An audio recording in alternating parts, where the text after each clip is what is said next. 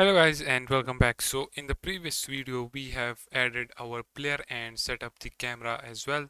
Now in this video what we will do, we will add some basic movement to our player so that the player can move forward, backward and left and right as well.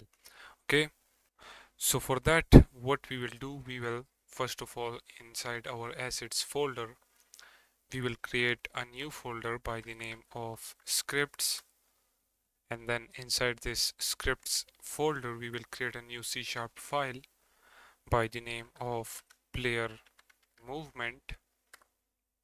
Then if we go ahead and open this up, in here we will simply remove the default code, and at the top what we will do, we will create first of all a header, and this header name will be player movement and gravity. In here what we will do, we will create a float which will be a public by the name of movement speed. This will be by default equals to 5. Then after this we need a reference to our character controller of the player, so we will say public. Actually let's make this private, okay, because we will assign this character controller reference inside the script automatically. Okay, so we will say private character controller. Let's name this as controller. Okay, then let's create a start method or function if you say, and in here the controller will be equals to get component, and we want to get the character controller, so we will say character controller. Okay, that is it.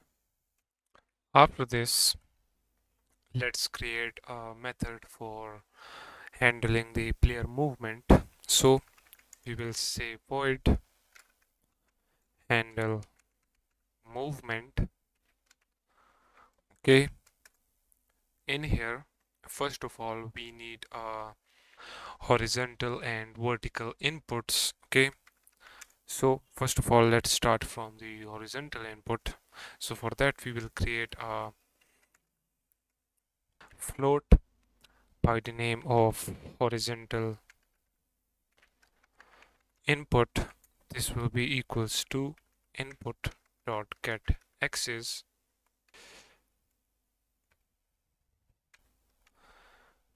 and right here we want to get the horizontal inputs. Okay, and as you know that this horizontal and vertical inputs are already set up in Unity by default.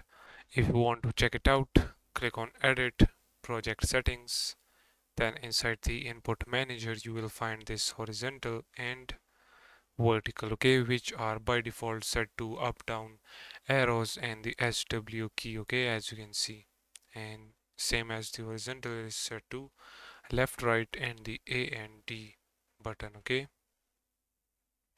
now let's get back to our script. Right here we will now create a float for our vertical input, and this will be equals to input dot get axis, and this time we want to get the vertical. Okay, now after this we will create a vector 3 by the name of movement. Now in here we will handle our movement, so for that first of all we will say transform dot right. We will multiply that by our horizontal input, then we will say plus transform dot forward, and we will multiply that by our vertical inputs. Okay, this transform dot right represents the object right vector. Okay, so that's why we multiply that by our horizontal inputs. Okay, so it will make our player go to the left and right, and then as you know that the transform dot forward represents the forward vector of the object, in the world space. So we multiply that by our vertical input, okay, which will move our player forward and backward. Now after this, we only want the player to move forward, backward, left and right, okay. We don't want the player to move in upward direction, okay. So for that, what we will do, we will say movement dot y, and this will be equals to 0. So what this will do, this will make sure that the movement is only in the horizontal plane, okay. Now after this, we will say controller dot move, okay, and then we will add our movement vector. We will multiply that by the movement speed, okay, so that our movement is restricted by the movement speed, okay. And then we want this movement to be smooth and time dependent, so we will say time dot delta time, okay, simple as that.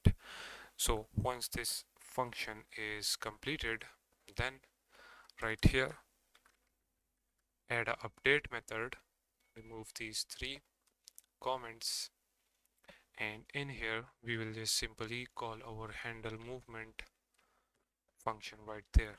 That is it. So now what I want to do, guys, is just simply save the script, get back to Unity, click on the player, drag and drop the script right here at the top. Okay, here is the movement speed.